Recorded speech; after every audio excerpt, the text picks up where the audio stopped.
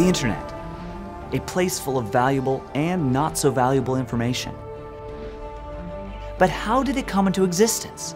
Was it the gradual progression of computer networking? Or was it created by something or someone else? Someone else, like Giorgio Tsoukalos.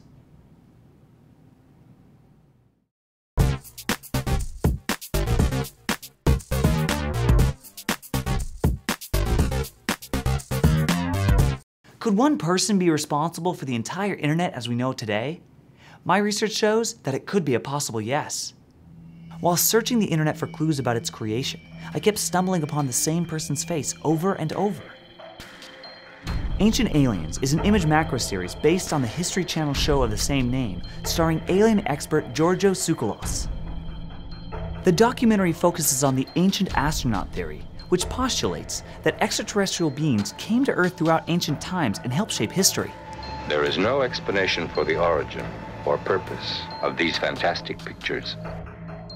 The image macros poke fun at Tsoukalos' alien obsession, featuring a question about a well-known mystery, like the Egyptian pyramids, with the answer always being aliens. As early as November 2010, his alien repertoire became a popular subject of lulzy mockeries when it reached 4chan's B-board. Is it even possible for someone to know so much about history and aliens without having created the internet? It's unlikely. The show has come under fire by some critics for being far-fetched and hugely speculative. But the obelisk itself is putting the power into the atmosphere. The Great Pyramid was actually sending a microwave beam to a satellite. The term flying carpet was always used very liberally. You're watching the History Channel, where the truth is history.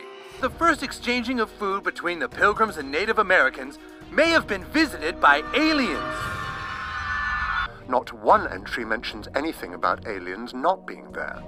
Visitors essentially mated with Earth women. If somebody put this forth today and actually tried to have a conversation with you to say, that aliens came down and had sex with them, you'd think they were a nut.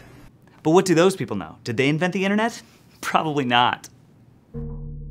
Finally, I did a search for creator of the internet, and the evidence was just undeniable.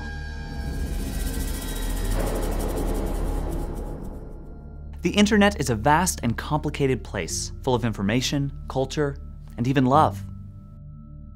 Could such a place exist without Giorgio Tsoukalos? I don't think so. The only way to disprove my theory is to create a portal to another dimension where Giorgio never existed and see if there's an internet. It's just science.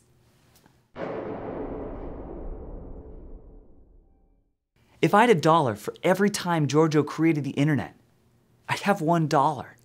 What? Could aliens have been involved in creating the internet? Yeah, like aliens have that kind of technology.